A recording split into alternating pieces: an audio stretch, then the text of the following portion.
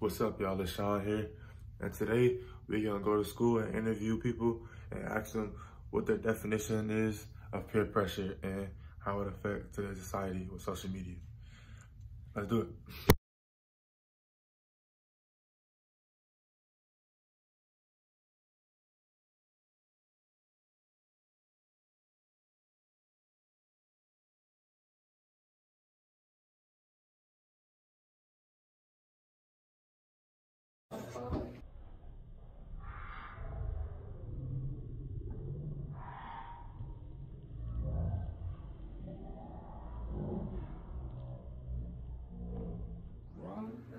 Tell me where you start.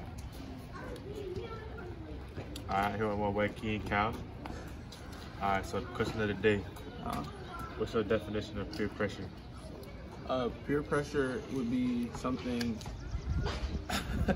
Peer pressure would be somebody trying to tell you, like, persuade you to do something that you don't want to do, or it could be necessarily something you don't want to do or something that's wrong, but they could ultimately do something. Have you ever been a victim of peer pressure? No, my mom always taught me to just go with what you feels right. So You're not a follower? Yeah, absolutely. That's good. How do you think social media affects peer pressure today in society? Oh, it's a big thing because all you do is see people's positives and like what's going on. Like they just show you what they want to see. You know, like on Instagram, it's called highlights. So it's only like the positive things that's going on in their life. So it's really like a facade. All right. Appreciate you, bro. Absolutely. Love you, boy. Love you, boy. That's it. All right, so we're here with Coach Watts. And so my first question today is, what's your definition of peer pressure? Oh, yeah, it's influenced by others, right? Mm-hmm. Influenced by others. All right, and so how do you think today's society has an impact on peer pressure?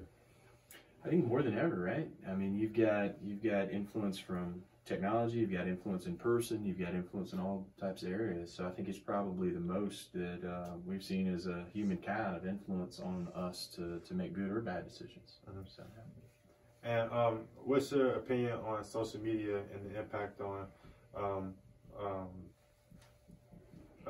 peer pressure?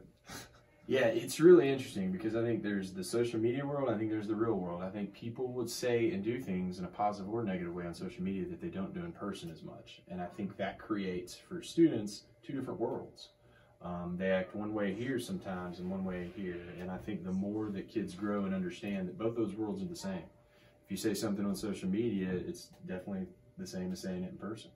And I think that's hard for young kids to understand, but as kids grow, they tend to pick up on that. So, absolutely. All right, thank you. All right, so we're here with Ms. Keisha. All right, so can you tell me what's your definition of peer pressure? I think peer pressure is allowing someone else to push you to do something that you may not want to do, but you feel some sort of obligation towards that person, or you feel like you want to fit in, so you do whatever you think they would like for you to do. All right. And what's the impact on teens and peer pressure in today's society? I think peer pressure impacts teens. It can be positive or negative. They do have those peers who try to encourage them to do things, and they want to do things to make their peers proud of them or happy as well. But also peer pressure with the teens now, it causes them to want to fit in, which means they'll do things that they're not really used to doing or may not do otherwise. So it really impacts teens, and I think it causes them to not be themselves. So it definitely impacts them. And one last question. How does social media have an impact on peer pressure in teens today? Social media has a huge impact on peer pressure because I think it's an easy place for people to be something that they're not. So people can go online and pretend to be something, which causes other people to want to do the same thing, even though that person who is on there showing another side of them or something that they're not, other people still want to be that or be better than that. So that pressure is kind of dangerous, I think, but it does happen, and I think that's an issue. All right, thank you. Hey man, let's take a break, man. We finna go hoop.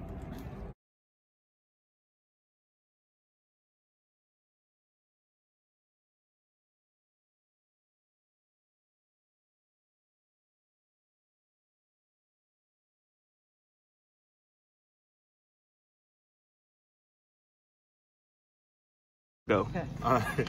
So I'm here with Ms. Gill. And the question of the day is, what's your definition of peer pressure? Peer pressure? Ooh.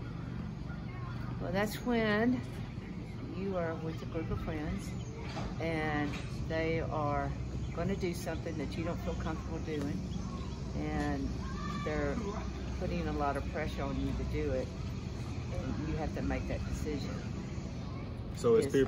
Is the consequences of what you do going to be worse than losing a friend?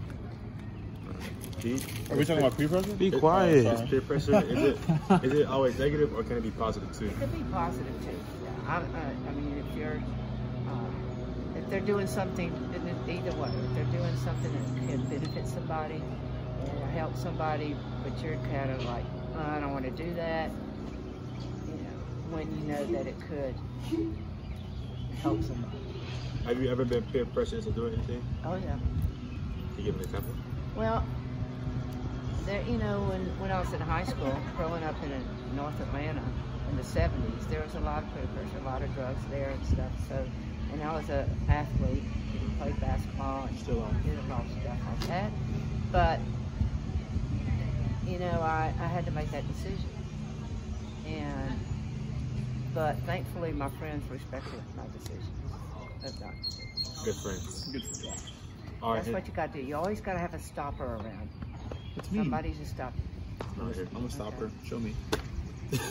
All right. And the last question is, how do you think social media affects peer pressure in today's society? Oh, it's huge. I mean, it's so, and those of us who have never had the cell phones growing up, and I just can't imagine the things that y'all are faced with and the things that you see that we never really even knew what was going on. So I think sometimes ignorance is a good thing. All right. That's all. Thanks, Ms. All Gill. right.